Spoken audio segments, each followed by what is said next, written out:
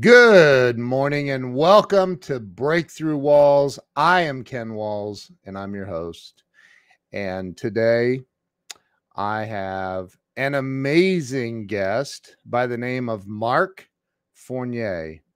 And Mark is a 3-time Emmy Award-winning filmmaker and a coach and a leader and a real life rock star.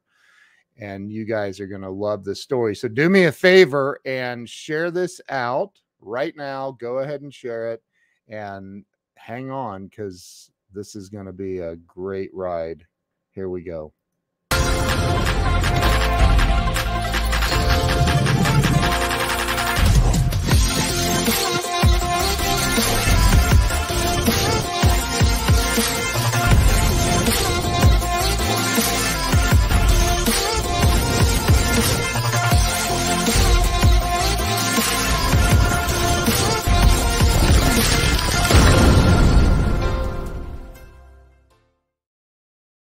And we are back. Let me bring Mark on.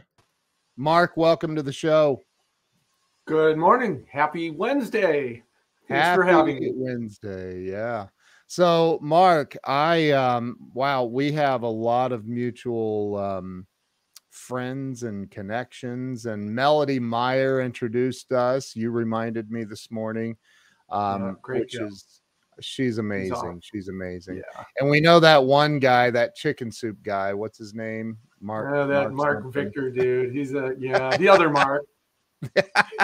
That's what we call. What I say when we're together. I go. He calls me Mark 1, and I call him Mark 2. I go, because you're older than me. Technically, you should be Mark 1.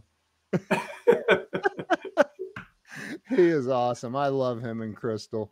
But so I started this show. It's been over 4 years ago. I've interviewed over 460 celebrities and entrepreneurs. And,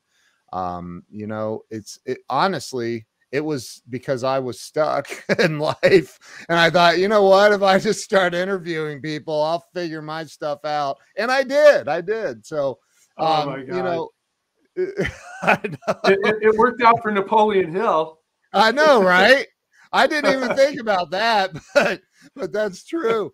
So Mark, I love hearing where people started. So let's start with where you were born and raised. Oh my gosh. Okay, I was born and raised. I'm glad you didn't say where did you grow up, because I don't think I've done that part yet. I'm working on it. But I was born in the infamous Flint, Michigan, known unfortunately worldwide for its unsavory water. I was going to say, man, you look okay. You look all right for having drank all that nasty water. Fortunately, that actually only affected a little part of the town, of the city itself, and we were out in the sticks, out in the rural area. And I really spent much of my time in a little town called Fenton, Michigan, which is it's a lake community. Pardon? I have a friend that lives in Fenton. Okay, well then they're probably pretty happy to be there instead of in Flint. And and Flint's coming back, and that's nice for them because I still have relatives there. My sister and brother-in-law, Debbie and Nick, still live there. And anyhow, so born in Flint, Michigan on Star Wars Day. May the Force be with you. So in 1957. Wow. And, 57? So I just hit 65 a couple of months ago. I'm being bombarded by all the retirement emails and Dude, Medicare. You're 65? Yeah, in 2 months. That's unbelievable.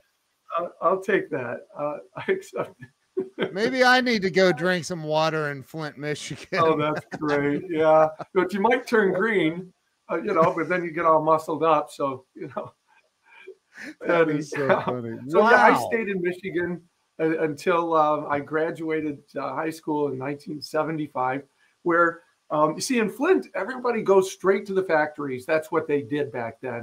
There was the Chevy plant and Buick and the AC spark plugs, and you just graduated and went. They didn't go to college. I mean, I can't say no one did, but there was a large contingent just went straight to the factories, and they were making more money right out of the gate because of all the unions and so on than a lot of kids were making after 4 or even 6 years of college. So, but the idea was you had a ceiling. You could only go so far if you worked for the factory. And so I was immediately voted most likely to succeed when I told them I'm leaving town. Yeah. They're like, you qualify. You win. Of course, if anybody from Flint watches this, I'll never hear from them. They won't be inviting me to my reunion, my high school reunion after this. That is too funny. Oh, well. Yeah. I guess I You said, "Oh well," a long time ago. What's that? You said, "Oh well." So yeah, so there you go. I spent a long time getting you from birth to leaving school. Although probably one of the more interesting aspects of for somebody who has a Breakthrough Walls show is the fact that my stepdad didn't believe in paying the IRS, and so when I was 17 years old, I came home to find our house home from school one day to find our house up for auction, our cars being hauled away, and my mom in the front yard crying. And the IRS took everything. My folks left town. My stepfather was pretty abusive, so I chose not to go with them. Ended up living in a car, in an attic, a basement, anything I could do to finish school, and stayed there until I graduated, and then headed out to Phoenix so I could study architecture and design and some other interesting things. But so you went to college then. So yeah, and I did go to school and started at Scottsdale, and eventually did it in bits and pieces. While I was at Scottsdale, I started a company, and it took off. I was designing machines that printed textiles and doing T-shirt screen printing, and had a design company that turned into a film company, film production company, and built an ad agency around that.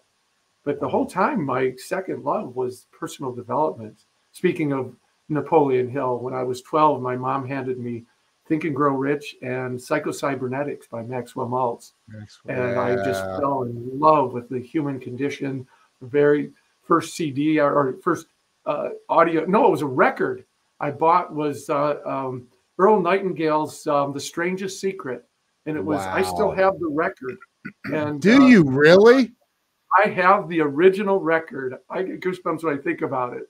That's worth like $17 million now or something. It probably is. In fact, I actually ended up buying one that was it was like uncirculated, because I thought that thing's probably, I've got to frame it and put it up on my wall. But then I bought the cassette when they came out until that wore out and broke. But I was hooked. And so throughout my teens, I was reading everything I could get my hands on, attending any events I could. I went to the Silva Mind Control for nearly a month. I mean, anything I could do. And so by the time I graduated high school, I was stepping up on stages and doing seminars and so on at 19 years old. And so I had two careers. I had my marketing and film production career, running my screen printing, all of that running, and my personal development career running and doing seminars, and started writing books and so on. So there you go. I guess we're done. Yeah. Well, thank you for coming on. It's been a great interview. Yeah, gee, we're not done. We aren't getting through all that easy. So it's interesting that we have incredibly similar paths. Outside of I didn't get on stage at 19. It was many years later. But you know, I think that I always like to dig a little bit deeper.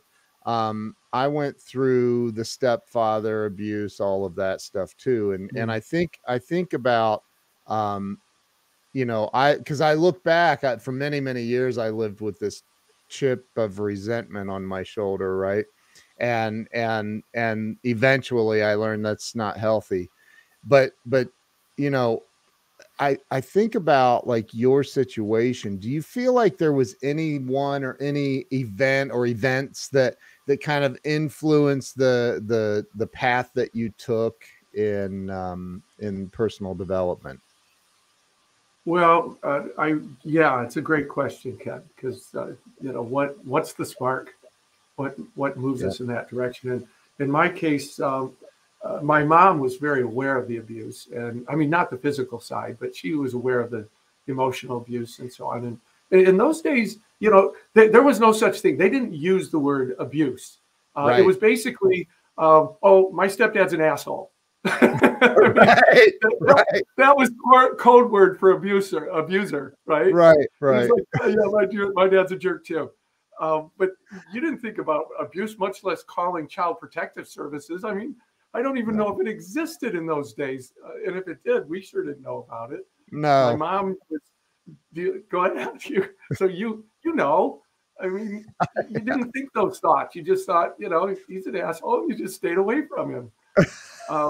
So, I mean, I actually, one of my Emmys was for a project. It's called, well, it ended up with several words. It started out as a short called The Attic, and because I used to hide in the attic.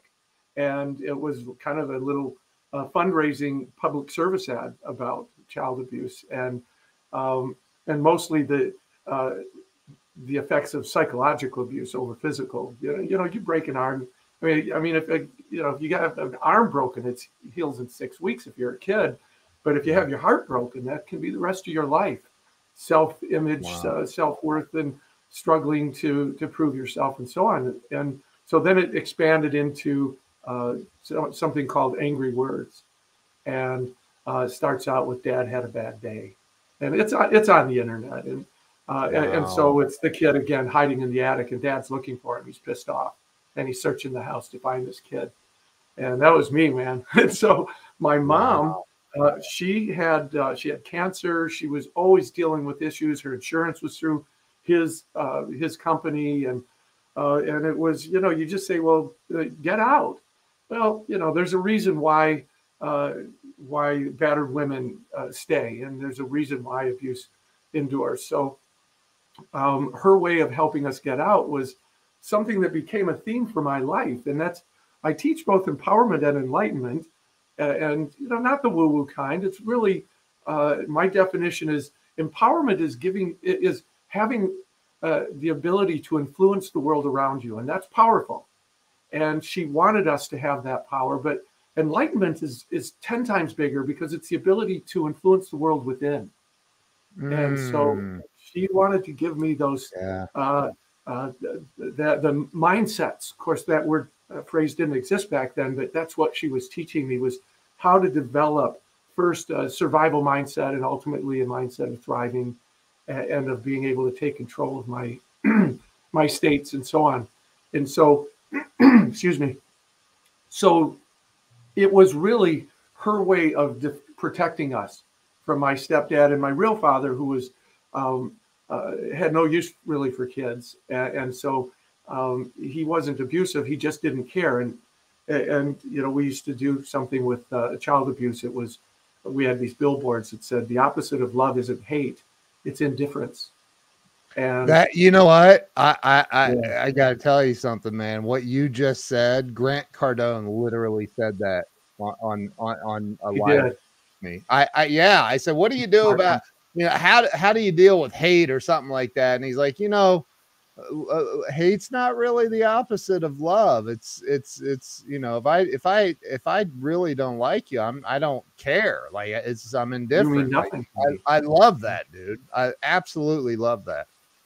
Very cool. Yeah, believe me, sitting in your seat would be an amazing. I think you chose the quintessential career. I mean, I can't think of anything that'd be more exciting than just talking to amazing people. Of course, indirectly putting myself in that category on my show. You're in it, dude. You're in it. So, and you've concreted yourself. Myself notwithstanding, with amazing people. And that would be incredible. So yeah, so indifference. So my mom was aware of both the indifference from my real father and then my stepfather. Both were alcoholics, and she was aware of that, and she was working 2 shifts, and she just knew that the only way she could help us through this was to give us these the skill sets. And I teach that as a parent, you only have 3 jobs, and one is to keep your child safe. Obviously, that's, teach them not to cut their little sister's eyelashes with sharp scissors, and play hopscotch in the in the middle of the road and so on. And number 2 is to teach them to survive on their own when they're gone, so that when they launch, they stay launched. Yeah. We won't get into whether that's been working lately or not. And I love all my millennial and Gen Z clients. And then number 3 is to love them unconditionally. And then I teach that once your children have launched, then it's just one: love them unconditionally. The rest of the lessons they get to learn on their own. They get to figure out now, based on the foundation you've given them, how to create a successful life. And hopefully some of those folks are watching your shows, and of course, how to stay safe and so on.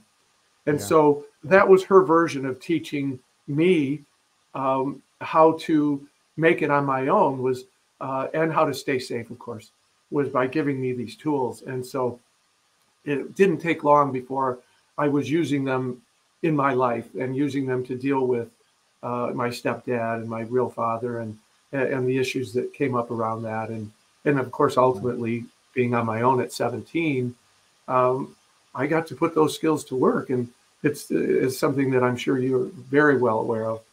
We can, where they say knowledge is power, I go, well, not really. It's only the consistent application of knowledge that evolves into power. It's potential. Knowledge is potential power. And so my coaching clients, I tell them during our coaching call every week, I say, you know what? This is the least important thing that we'll do this week. This information will mean nothing to you, certainly in 6 months or 6 years from now, unless you drive it into your life. And so I'm a mastery guy. And so I say, these are your assignments. And that's the important thing. Go apply this to your life. Next week, I want you to come back and tell me what you did with it, how it applied, what you learned from it. And those are the things that will not only change your life right away by applying it, but also that's how you're going to master this stuff. So I had a chance throughout my teens to apply these insights on a daily basis, hiding out from my stepdad and so on and so forth. So, it wasn't an instant paradigm shift. It was a gradual realization that, wow, this is where it's all happening. This is where the power is. Hope that answers your question. My favorite spiritual author, hopefully Mark Victor Hans is not watching.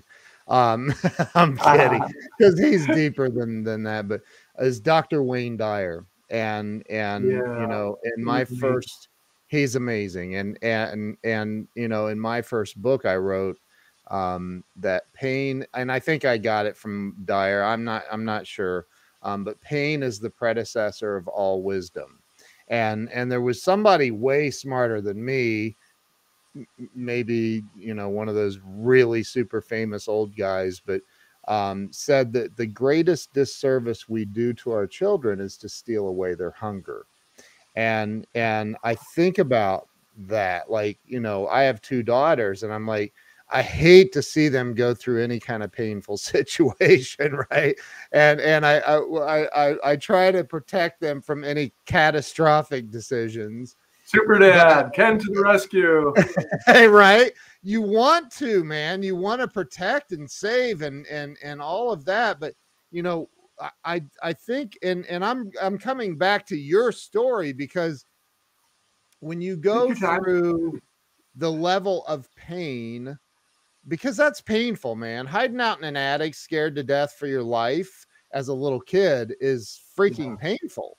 And it leaves a mark, right?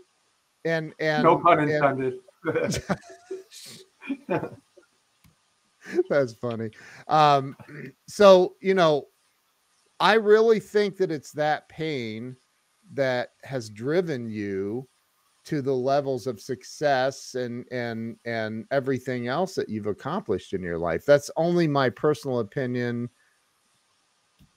because I've been through it too. I get it. I can relate to it. Oh, Ken, yes. It's obvious that you have. I can hear it in between, in the pauses and breaks.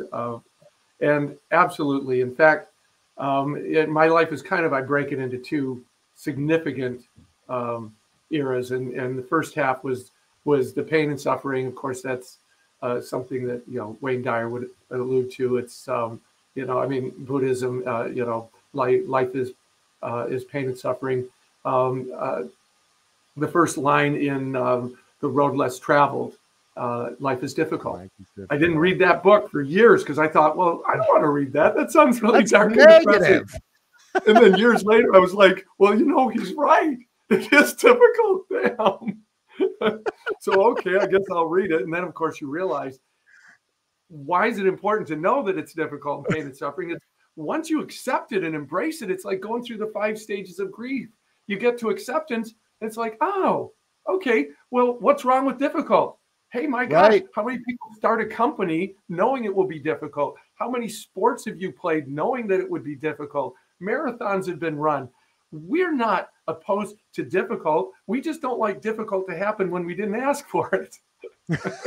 Right. Or we had other plans. Exactly. Right. So once you learn how to take the difficult things that life has in mind for you and put it in the same category as the ones that you take on for yourself, oh my gosh, then everything turns around and you stop being a victim. So the first half of my life, I was in the victim state. Life is difficult and it's a lot of work and it's crazy. And I was going to prove myself and prove to the world that I could do something. Of course, the whole school found out that we lost everything. They took our house. I was living in a car.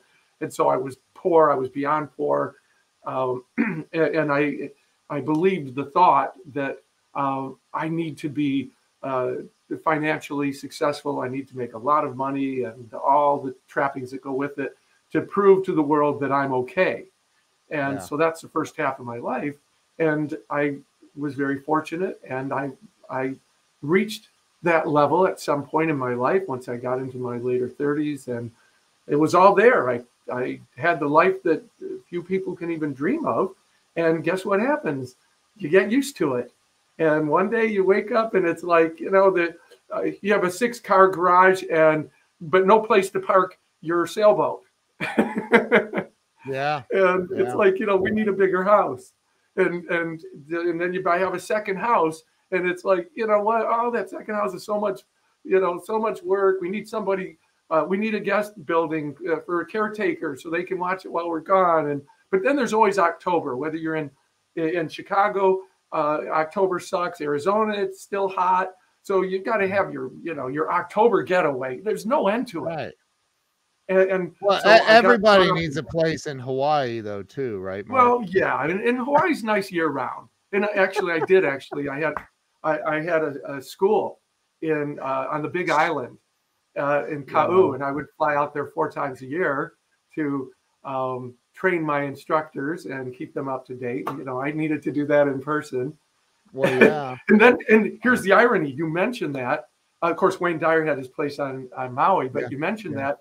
And ultimately, I was complaining about Hawaii. It's like, it's you get island fever, and it's really kind of boring. You can only look at the black sand so many times, and after a while, the sea turtles aren't all that exciting. And then it's like, that's a long flight to go. So as long as we keep looking at the world around us, believing the thought that I need that world to be all these things in order to be happy and fulfilled, there's no end to it. And so that's where the second half of my life came, was once I reached that and found out I was still not really truly happy, and wound up going through a 5.5-year divorce because I wasn't happy in that life. And as painful as it was, and I knew it would be, I knew that it was not going to be an easy process. And so I decided before going into it that this would be a learning experience for me. I thought, you know what? We cannot truly grow in a vacuum. You can't build muscle in a weightless environment.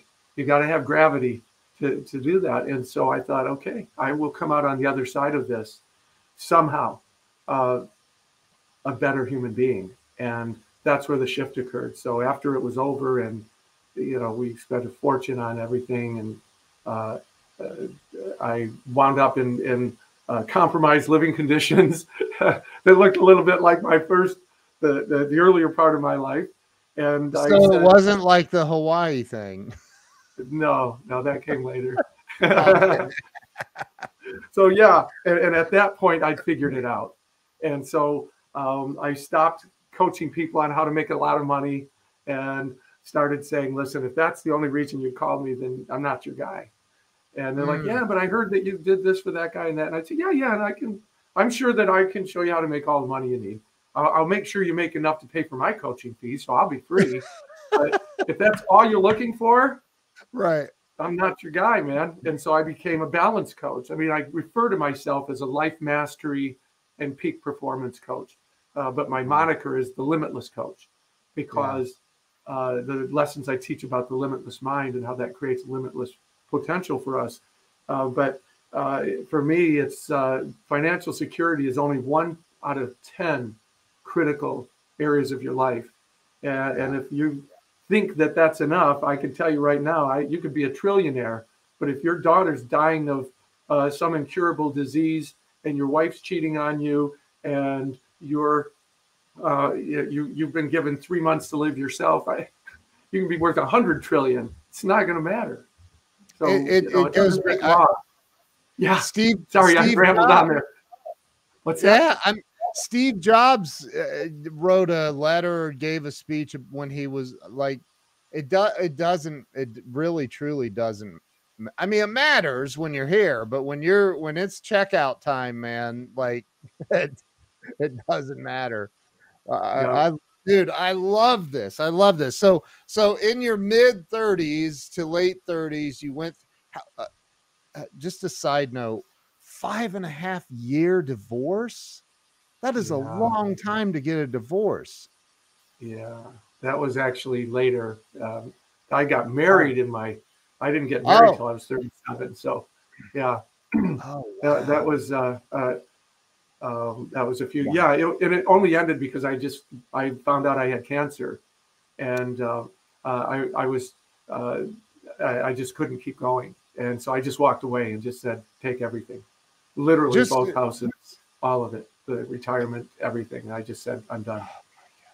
And I got it. For everybody watching that just may have joined, Mark is 65 years old. Unbelievable. That's unbelievable. Like you don't look remotely close to 65. That's insane to me. Oh, well, you haven't seen me try to hike one of those mountains we were talking about in Hawaii. I just got back from Kauai and I felt 65, believe me. Oh my God. So, okay. So you went through, so you didn't get married until you were 37. Wow. So my wife says, no way. It's unbelievable. Sweet. Yeah. Debbie says, fountain of youth location, please. He's from Flint, Michigan. It's the water in Flint. So, I love that. Yeah. So I do have a program actually called Limitless Aging, and it's the art and science of aging magnificently. And there are things that we can do. So yeah, it's I just in fact did a podcast for a site called Manopause, which is pretty cool. It's for men ages 50 and older, manopause.com. Yeah. And did a program. It's in fact, they just posted it. So the art and science of aging magnificently. So I do talk about it, and there definitely mindset does play a role. Yes. And and having a really nice evening skincare regime. I'm kidding. My wife says, tell us where to find that course. I have a feeling she's getting ready to spend some money. No, we'll definitely put your links up. So go back to your mid 30s. So you hadn't really at that point you hadn't made it financially and all the other stuff? Yeah. Oh, yeah. Okay. I already won my Emmy Awards, and I was living in Oh, Paradise Valley, Arizona. Geez, I moved there when I was still in my 20s, which is, that's the Bel Air of Arizona. yeah. And so I had a pretty good life and continued to Oh, do so well into my 40s, but it was never enough. We just kept on getting more and more. And I realized in that process, oh my gosh, it won't matter. I mean, I've won the awards, I've got the accolades, and I started doing a lot of nonprofit work. Child abuse started, and that was clear back in '84. I did my first child abuse campaign to raise money and help build more beds and so on. And then it grew from the Child Crisis Center to Child Help USA to United Way, United Cerebral Palsy, Red Cross, you name the nonprofit, Child Help, Make-A-Wish, you name them, and I created their campaigns, almost all the top probably 50. And there's not a lot of money in that, by the way. yeah. Right. I've always wondered. I felt like my life suddenly really started to mean something. And so I started transitioning at that point from it's all about making money to no, it's about making a difference. It's about making my life meaningful. And so that didn't go over well with those who are counting on me to make tons and tons of money. But I'd already been there and said, this isn't fulfilling for me any longer. And so the transition started before the divorce. In fact, it triggered some of the divorce. Yeah. So you don't need to go into a lot of detail there. You could connect those dots. Fill in the blanks. I get it. So Mark, talk about the let's back up a little bit. I was on Glenn Morshower's acting class last night, and I sent him and it was late. It was late.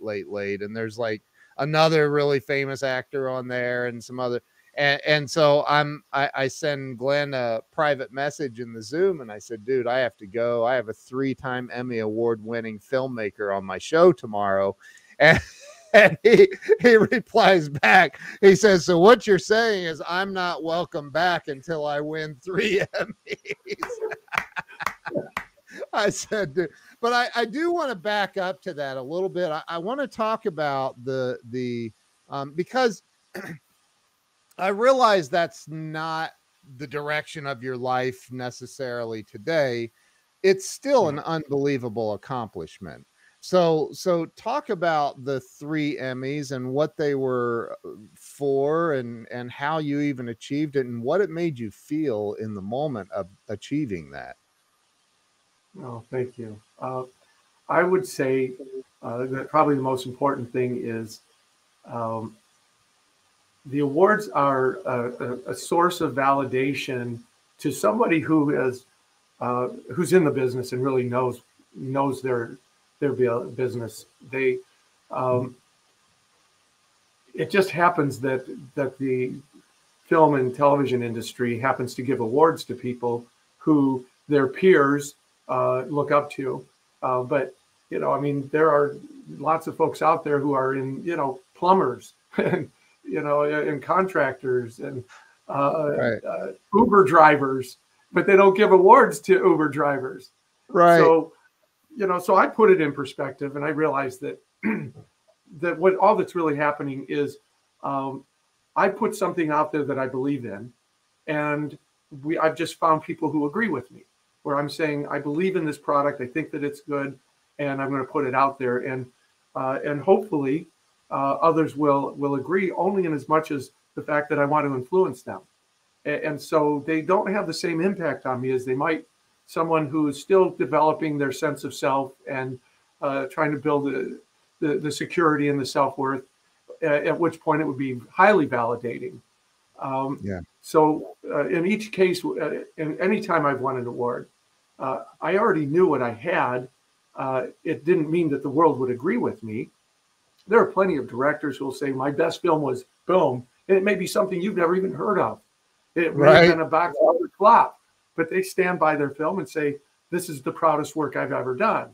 And so what I teach is if you don't want the opinions of others to negatively impact you, if you don't want to spend your whole life desperately attempting to get the world to tell you that you're okay, the only solution is, of course, you've got to look in the mirror and say, I'm okay. I'm not perfect. No one is. And that's okay. I'm enough. I'm doing the best that I can with what I have, and that's enough. But what comes with that is, and this is the great paradox, is if you want to get to a point where the negative opinions of people don't have a big impact on you, you have to get to the place where the positive opinions don't have a big impact on you either. See, you can't have it both ways. As long as you need their accolades, you'll continue to be affected by their criticisms and so on. And so it's kind of like you get to this place where it's, thank you for your contributions to me, whether they're positive or negative. All input is good. So if you tell me you don't like what I've done, thank you. Help me understand why, so I can make it better, so I can do better. If you do like, help me understand why, so I can do more of that. And that's all the awards mean to me now, is just, wow. Okay, so somebody says I got that one right, I'll do it this way more often. But boy, I'm just as happy to have somebody say, preferably not in front of the whole world, I don't think you did that right. So what you're saying is you do have a brand to protect. Yes, tell me the good stuff in front of everyone, but the dark stuff, whisper it to me and I'll be fine. Oh my God, that's too funny. You're still affected by other people's opinions, is what you're saying. Even after hitting levels of enlightenment, everybody is. I mean, I think that I'm working on it. Mother Teresa probably was like, what did you just say? So I love that answer. So you're not going to go into details about your Emmys, is what you're trying to say. Well, I think we could probably use this time to contribute more to folks than, something that they can get on, the entertainment channel.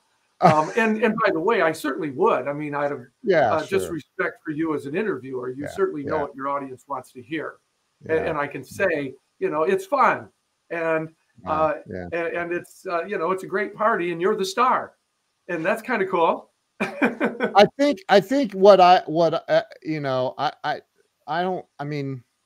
selfish this way. It's more about what I want to know than what the audience. That's terrible. I'm just kidding. Don't leave. I'm playing. So that makes you a great interviewer. If you happen to have a lot in common with your audience, then you're going to ask the questions they would ask. That's so. Right. Yeah, if you have a specific question about Emmy Awards, I could be happy to tell you. From my perspective, it's more about, I mean, we're all out here in this world. I always say, look, nobody has it all figured out. Like nobody. And if they tell you that they do, they'll lie to you about other shit too. So even Wayne Dyer on camera, when he found out that he was voted, did you ever see that interview where they said that the most spiritual people in the world, it was Eckhart Tolle, followed by the Dalai Lama, followed by Wayne Dyer. The Dalai Lama was not in the interview, but Eckhart and Wayne were. Yeah. He spent the entire interview basically showing that he was upset that he was number 3. And he was a pretty amazing guy, but his ego was still right there, front and center. Ego. What criteria did they use to decide which one of us was number 3? I know. If I made it into the top 10,000, I'd be like, wow, really? But I think it's more about what it takes because look, to win an Emmy or win any award or achieve levels of success or fame or whatever, it takes a certain mindset. It takes certain actions. It takes, and I think that people are. It's called OCD. Really? It's called OCD. when everybody says, that's fine, we got the shot. And you go, no, I know I can do better. I know I can do this better. Or they're like the editor wants to go home. It's 3:00 in the morning. You go, no, man, there's a flash frame in there. I just know it. I can feel it. We have to go back and recut that. Wow. Really? It does play a role. Yeah, I'm sure. I know I can do better. So That is it. obsession, Yeah. just being Yeah. obsessed. Obsession plays a role. There's no Yeah. question about it. Yeah. So you had this shift. How old were you when you had this sudden shift in, well, not sudden, 5.5 year divorce is definitely not sudden. But you had a shift, a change. About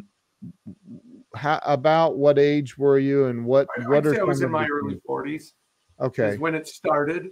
And it's just by then I had everything. I had surpassed my wildest dreams in terms of the lifestyle, Yeah. and I could pretty much do anything I wanted, and realized that what I wanted was a different life. I wanted to spend my life creating a better world, and I think that that's probably common once you reach a level of, and of course, enlightenment is a never-ending quest. There's the empowerment. The empowerment part was there. I could influence the world around me easily. The enlightenment part, as I was growing in that field, I found that, in fact, it kind of validated. My favorite holiday is Thanksgiving, because those two words will give you the secret to a fulfilling life. Thanks, which is living in a state of gratitude, and giving, which is a state of contribution and selfless service. And Wow. so the gratitude was there. But again, homeostasis, you get used to it. And it's like, it's a nice house, but, I can never find the kids. It's 11,000 square feet. Where the hell are my kids now? And, so you're wandering around. There's always something. And so as I was working on that end of it, the big thing was the contribution. And I found that such tremendous fulfillment and meaning and purpose in this, the idea of being able to make a difference. And for some people, it's a difference in the life of one or two people. And in my case, because I was involved in media and I was had influence and I stood on stages and so on, I thought I can make a much bigger difference than the one I'm making. Kind of like at the end of Schindler's List, when they give him the ring that they've made out of their fillings from their teeth. And all he could say was, I could have done so much more. And that's a big thing for me, is teaching myself and others how to live and die without regrets. And of course, you've heard, I'm sure, many times, we don't regret the things we did, but as often as the things we didn't do. And so that shift happened to me in my 40s, to the idea that I don't want to have regrets over a life half lived. I know I can do more. And by the end of my divorce, which didn't happen until that was in my 50s, before the divorce began and concluded, by then I was completely transitioned. Wow. This sounds like it sounds like the Eckhart Tolle, the power of now. Yeah. Like, he talks about sleeping on park benches, and like, I'm like, yes, dude, what? I know. Yes, there's quite a few who've been hit rock bottom. Byron Katie. Yes, when you enlightened human beings. It's kind of like, I wouldn't wish it on anyone, and yet I wish everyone could experience the things that Byron Katie did, I did, that Eckhart Tolle did, where you hit rock bottom and suddenly you say, oh my gosh, so this is kind of like as bad as it gets. Well, all right, then what am I afraid of? So I've seen it. I've survived my greatest fears. And once you can start living your life without the fear, you're still afraid of jumping off, high buildings, but you're not as afraid of the abstract things in life. You say, you know what, whatever happens, I'll be okay. It's like the kid who you want to teach self-confidence to your kid. Don't teach him how to hit home runs every time. Teach him how to feel okay when he strikes out. Right. Because you can do a lot more of that. Exactly. Oh God, that's powerful, man. That's so powerful. Oh my God. Cause that is the big, I think about my kids, and like, you just like, you want them to have that feeling of exhilaration when they win, but you know, unfortunately, you have to also, like, they have to lose. That's part of life. And then you teach them there's no such thing as losing. By the definition, my definition of losing is the absence of growth.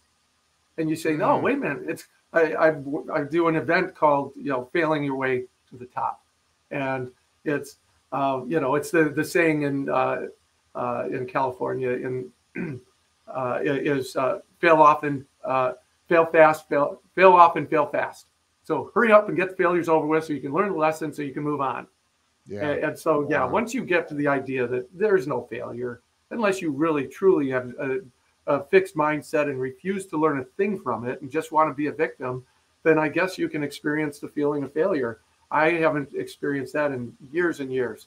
No matter what happens, whether it turns out the way I planned or not, I'm looking at it and saying, okay, what can I learn from this? How can I take this and use it? And you find, that can. So you want your kids to learn how to fail well, fail beautifully, magnificently. You've used the word, and since you continue using it, we're going to talk about it. You keep using the word victim. That's like the fourth time I've heard you say victim, and I preach this myself. There are, how do I word this? There are professional victims in life. There are people who, and they don't even realize it, right? How do you shift someone from having that victim mentality to the other side? How do you get them to wake up and go, oh, because I did. I remember, like, oh, okay, yeah, I guess maybe I have been a victim my whole life. So how do you get somebody to wake up to that, or can you? It's yes, you can, and it's a great question, also, Ken, because a much larger percentage of the population lives in a victim. I call it a victim mindset. Yeah, and a mindset is much bigger than an attitude. An attitude, you can change your attitude in 5 seconds. You can have a good attitude, bad attitude, up and down and so on. But a mindset, that's kind of the ocean that your ship is floating on. And that you can have more than one mindset. And in fact, I have multiple mindsets. In fact, I teach about that. There's a limitless mindset. There's an opportunity mindset, a gratitude mindset, and so on. And then there's the victim mindset. And the victim mindset is basically, this isn't fair. Right. This is not fair. And the first thing I talk to them about is I say, so how does it feel when you think the thought that this isn't fair? And of course they say, well, it makes me upset. I say, exactly. So that's a thought that you've chosen to think about and you've chosen to focus on. But let me tell you something. What if life isn't fair? What if life is difficult, and you already know that because you've been alive for so many years? What if life isn't fair? In fact, I can prove it to you. If life were fair, would children be born with deformities or disease? Would some people be born in wealthy countries and others born in poverty-stricken countries, third world nations, and so on? Life isn't fair. So what's your point? And suddenly they start, it's like an eye-opener. Okay, so now that you've accepted that life is difficult and life isn't fair, how about if we get on with our life? Because every time you think the thought, this isn't fair, it upsets you and it compromises your quality of life. Now, you don't just stop thinking it. What you do is you replace it.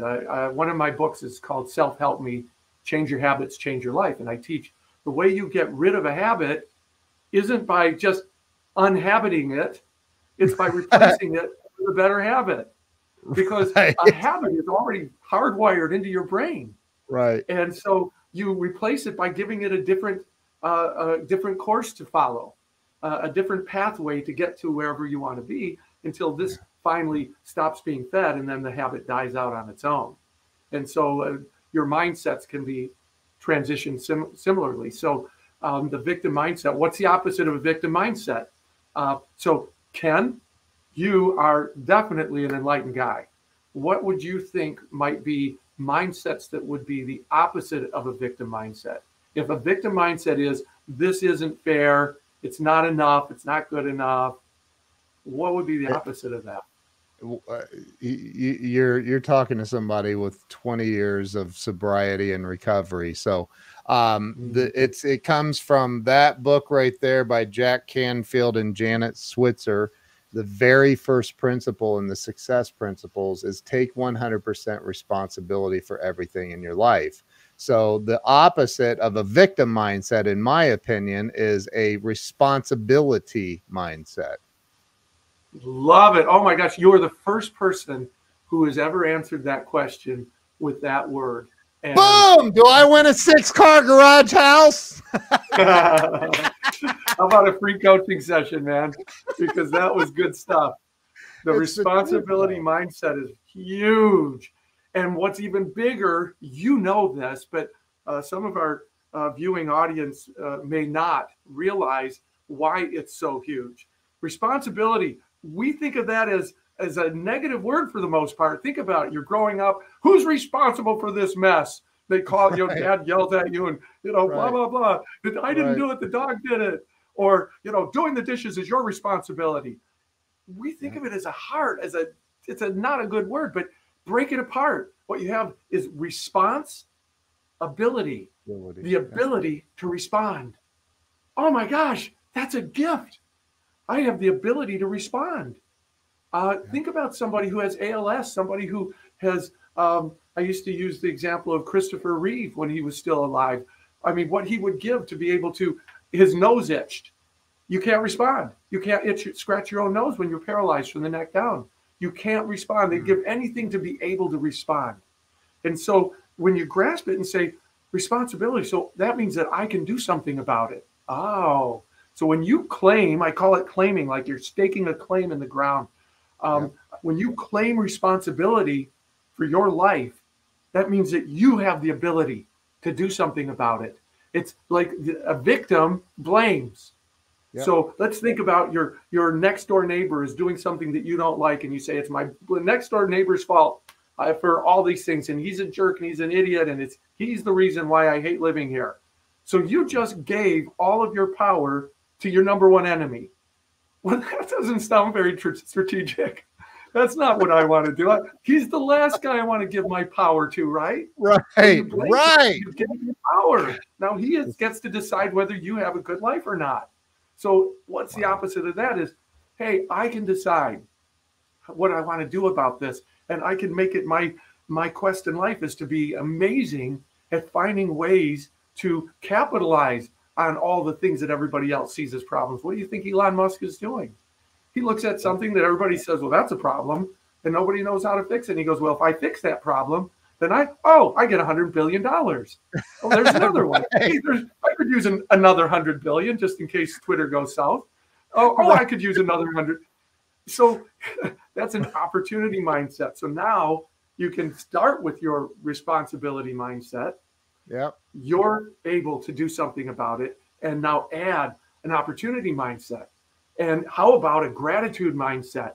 Instead of complaining about what I don't have, the things that are not fair, well, how about this? What is fair? Because the world isn't fair, which means that you got a few things that you didn't want. Did you get anything you do want? Can you see? Can you walk and talk? Can you move? Do you have food in your refrigerator? Do you have someone who loves you?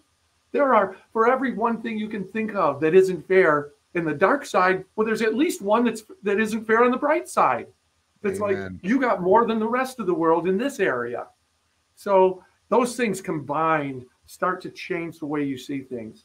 And ultimately, the victim mindset fades away, and it's replaced by someone taking responsibility for their life and looking at all the blessings and all the things that they have, and then so on. And of course, looking for the opportunities and situations that would make turn someone else into a victim. Great questions. Wow. Wow.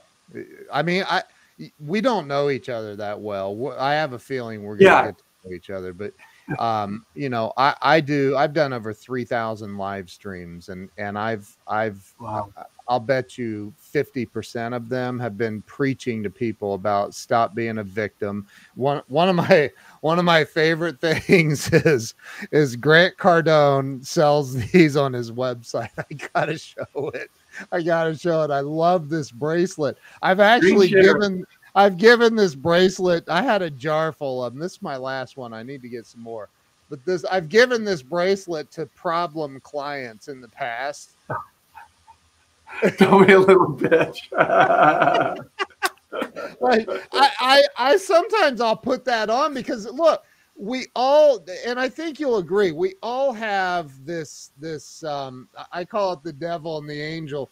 We all have this we can quickly slip into a victim mindset, right? So sometimes if I'm feeling victimized or I'm pissed off or I'm whatever, and I know it always goes back to something I'm not taking responsibility for. And so if I put that on, it just reminds me not to be one, not to be that. So I think that what you just said, man, it's incredible. Absolutely incredible. My wife just said, the world needs this. Everyone should hear this message. So amazing. This is amazing. Thank you, Joe. I hope to meet you one day as well. Well, you're just right now, you're right up the road from us. So we're in Ohio. We won't talk about college football then. Go Bucks. So, right.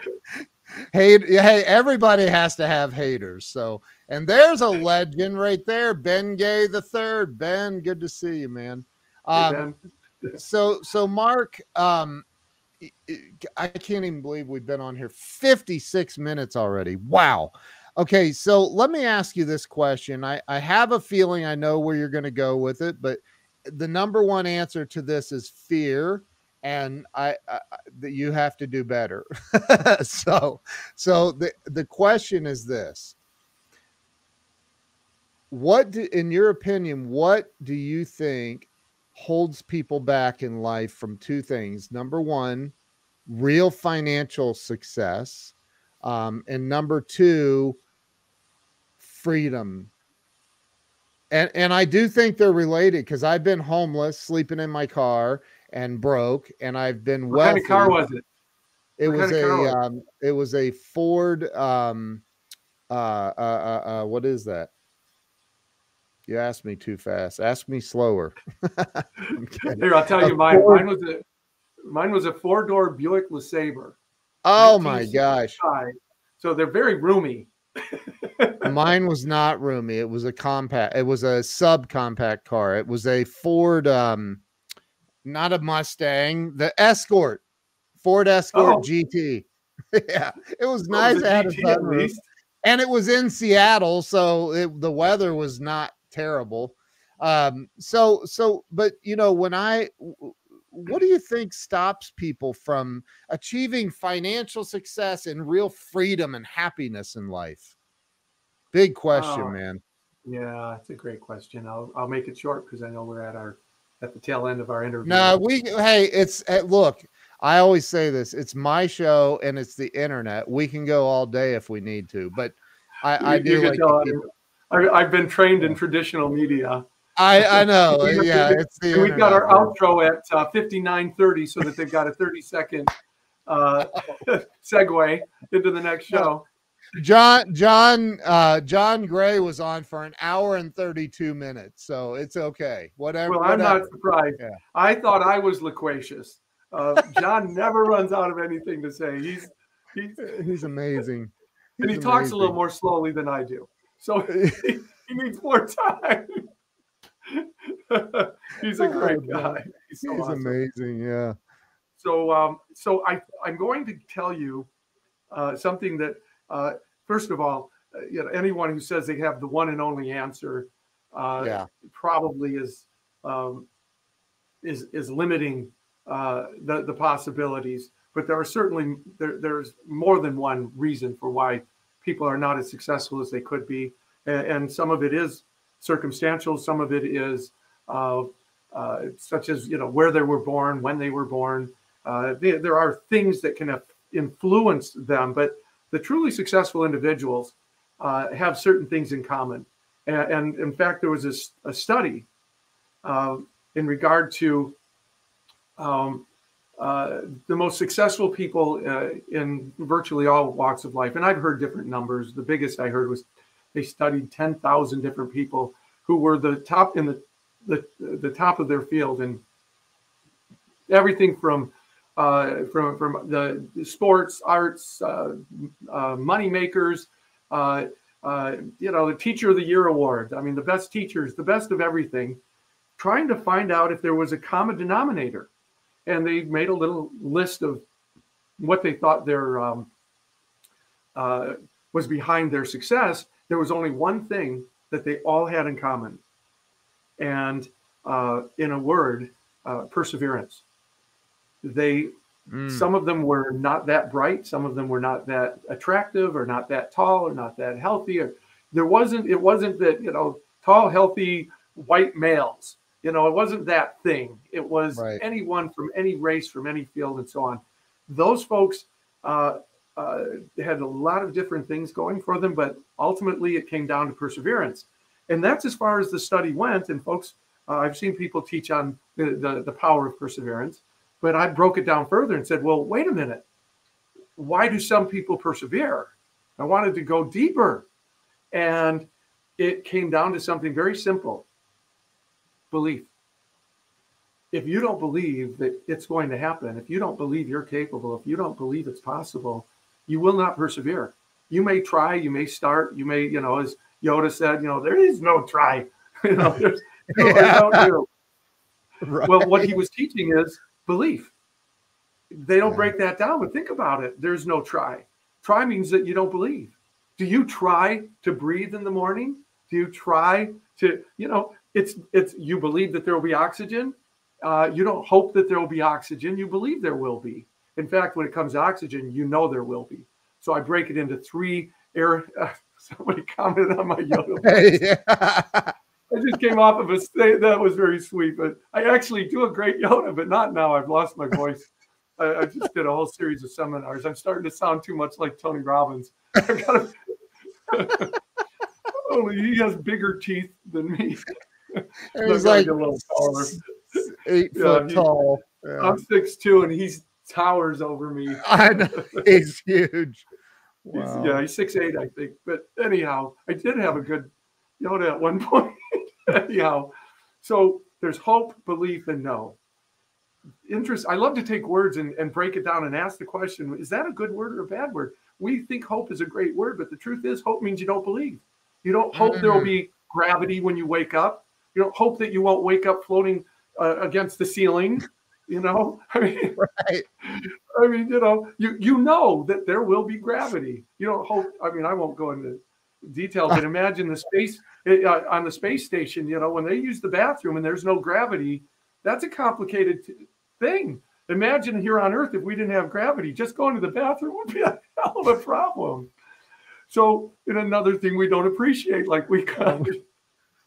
So I say, you want to replace? I know that was way too graphic. No, I'm like, you can't unsee that. Yeah. So we want to replace our hope with our, as well as our fear. So there's fear, hope, believe, know. And so, fear is getting in the way. We hope that the thing won't happen that we're afraid of.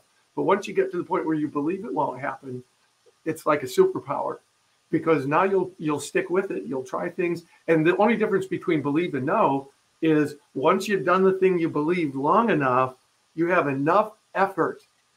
I mean, enough evidence that you finally say, well, now I know.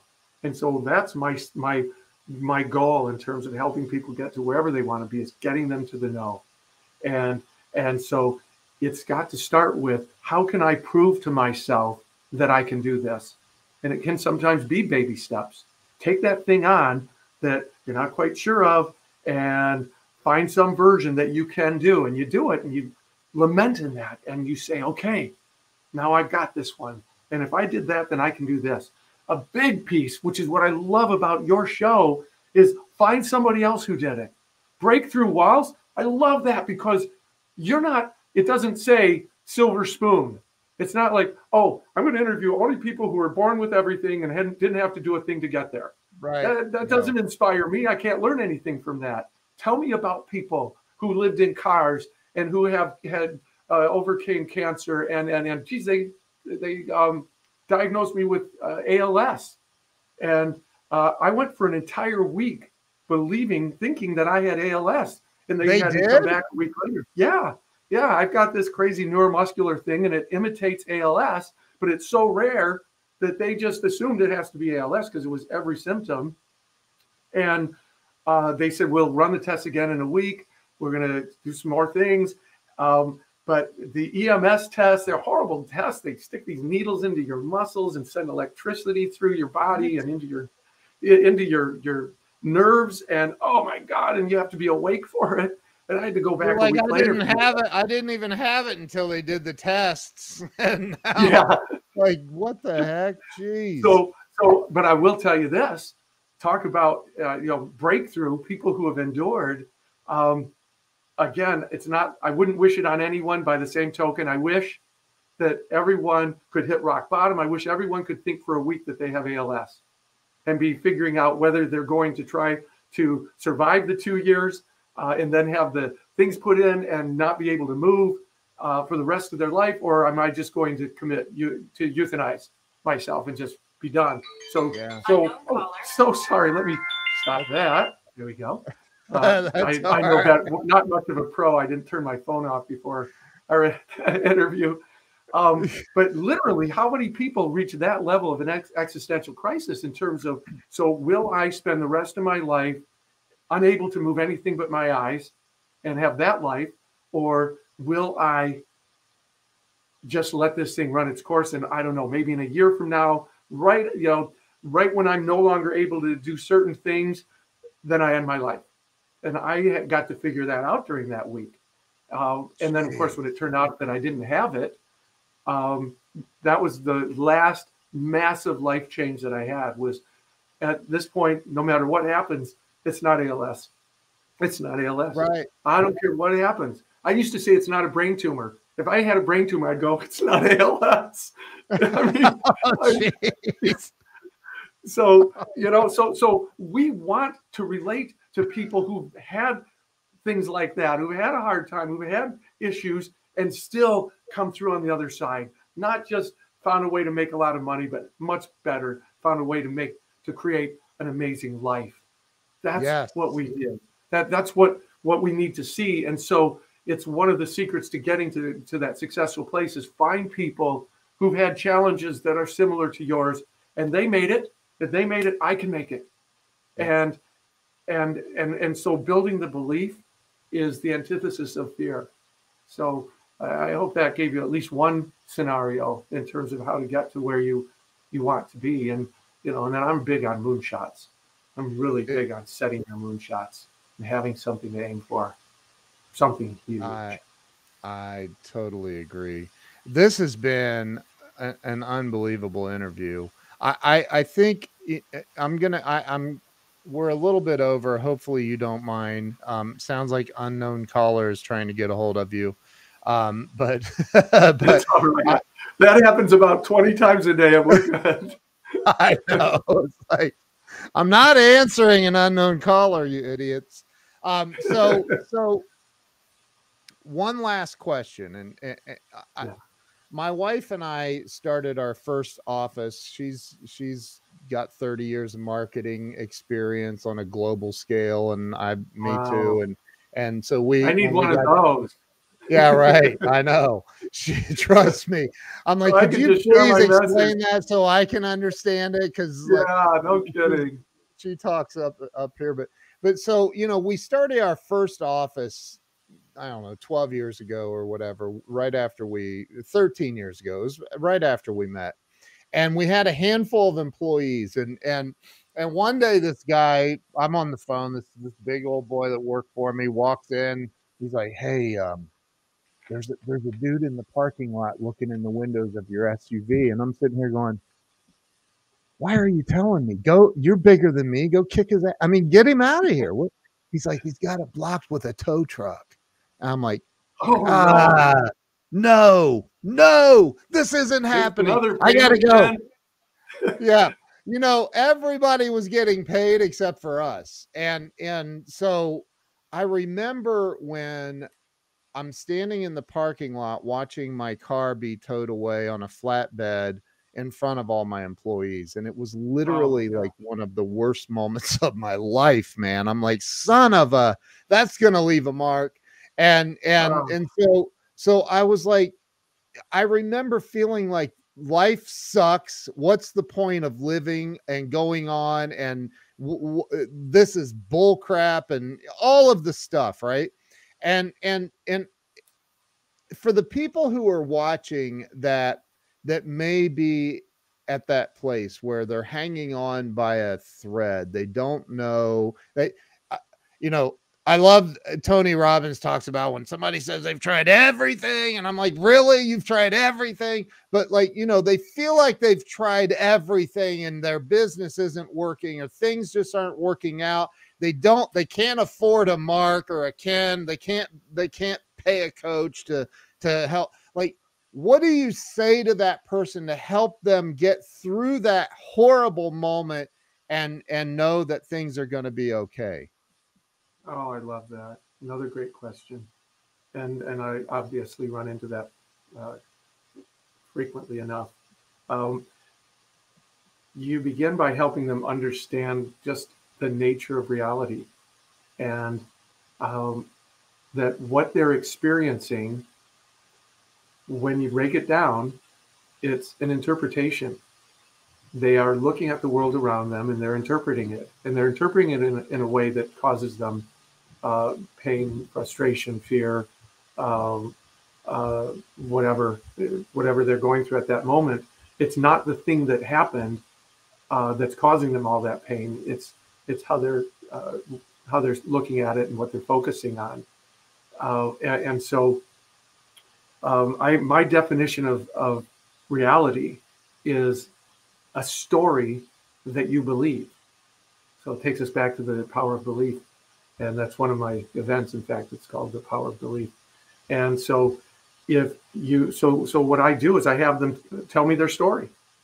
And by the time they finished telling me what their story is, that, you know, life isn't fair and so on and so forth, then we break the story down and I ask them, does that story serve you? How does it make you feel? And we talked about that earlier. And of course they say, it's terrible. I hate being here. I don't want to feel this way. And I say, all right, then help me punch holes in this story, because I guarantee you there's an infinite number of stories about everything and anything. You've chosen one that doesn't serve you. And let's see if we can come up with some other stories that are equally plausible. See, you've chosen a story and now you're looking at for proof that that story is true. And Goethe wrote, we see what we're looking for. And so you'll find some proof that this story is true, that your life sucks or whatever it may be. But I'd like you to, once again, it's like, how do you get rid of a habit? You replace it with a different habit. So how do you get rid of a story that doesn't serve you? Is replace it with a story that does. So now I'm not saying an implausible story. Write a story that could be true. And I help them do that in that case. And so once they start writing stories that would serve them, that would make them feel better, then we start looking for proof that that story is true. And we find it. And as they start to believe in a new story, their reality shifts. And I call it being on the dark train when they're in that dark space. And so we shift them onto the bright train. And what happens is we're just changing the filter. So you've got the dark train, you've got the filter that's saying problem, problem, problem, and you replaced it with opportunity, opportunity. So there's a problem filter, opportunity filter. And what is the difference? I mean, there's an opportunity is just a problem that somebody decided to do something with, take advantage of, instead of something that they decided to hide behind and be a victim to it. So once they start to move into this, and it's a great, powerful place to be, to recognize that this story that doesn't serve me may be just a half-truth. But that means that these other stories also have just as much potential. I tell people, you know, you look at the worst case scenario and freak out. Well, at the very least, give best case scenario equal time. Isn't that fair? Give me, well, what's the best case scenario? And it'll probably be somewhere in the middle, which isn't nearly as disastrous as you may think. Wow. And so I'll finish with this simple thing that often happens when I'm teaching somebody. Just replace this with a story that does serve you. And they're going, well, you're just telling me to make up a story. You're telling me to live in a fantasy world. And I smile and say, you already do. You just don't realize it. Yes. Yes, yes, yes. That's so true. God, that's true. I'm just turning you into the writer of your fantasy instead of the victim of your fantasy. You didn't just read this story. You wrote it. Now let's get good at that. Wow. Wow. School's out. Like that. Wow. That was incredible. Mark, you are freaking unbelievable, man. Well, wow. You're fine. Thank you, Ken. This was my first podcast. How'd I do? I'm kidding. It was my third. I think there might be a future in it for you. Yeah, I decided it's time to start doing podcasts, but I think I'm going to enjoy them. You're fun to interview. You're filled with so much wisdom, and I'm so grateful. So thank you to Melody Meyer for introducing us. Yeah, and we know Mark Victor Hansen would have eventually. Sometimes I think, Mark, you're not sitting around wondering who you could refer to me to be on my show. Why you act so busy? I know. It's the damnedest thing. I get my phone calls from him. It'll be like 5 a.m. Mark, have you been thinking about this? I can't stop thinking about it. What do you think we should do? Can you think you could have it ready by 8? 8 what? I know. This morning. I'm like, I know. Good morning, Mark. Yeah, right. You were my alarm clock, but thank you. So, hey, listen, hey, by the way, let me put this up on screen. What's your website address? Where can everybody find out more? Well, you can see it right back there. That's it. TheLimitlessCoach.com. That's it. LimitlessCoach.com. Coach, I'm typing it out, .com. Is that it right there? That's it. Okay. It's like you spelled it right. Is that where your programs are, everything for people to follow you and buy from you and all of that? Yes. Yeah. Okay. All right. You're amazing. People love you. Look at all these, and it's mainly women. Oh. I'm kidding. Oh. I'm kidding.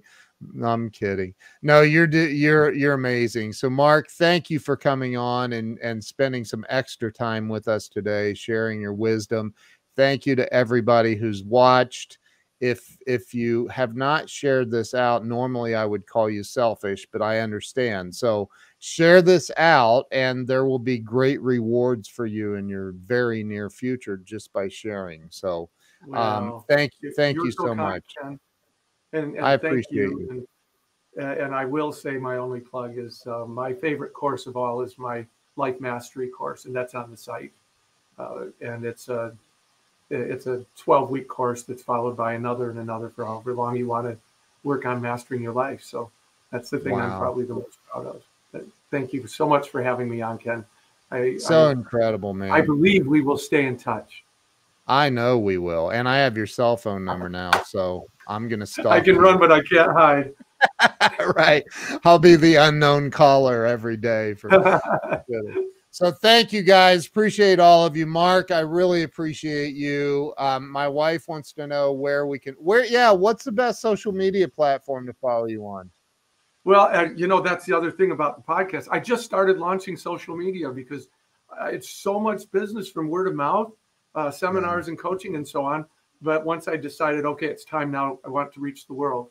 And so we just launched it, but we just launched a Facebook and an Instagram and LinkedIn and YouTube. So those things are, and we're starting to populate them. This will go up immediately. And so Facebook's probably the most robust of them at this point.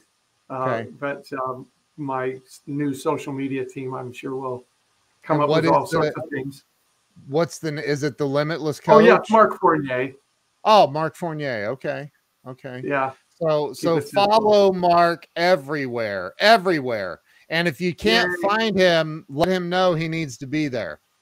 That's great. Yeah, my Instagram is just Mark Fournier. Okay. So you can remember how to spell it. You're there. Fournier. Mark Fournier. Mark, you're awesome, man. Thank you so much. And everybody, go ahead and share. Even if you've already shared it, share it again. Mark, have a great day. Stay with me, though. Everybody else have a great day as well, and we will see you later. Thanks so much, Mark. Thank you. Bye-bye.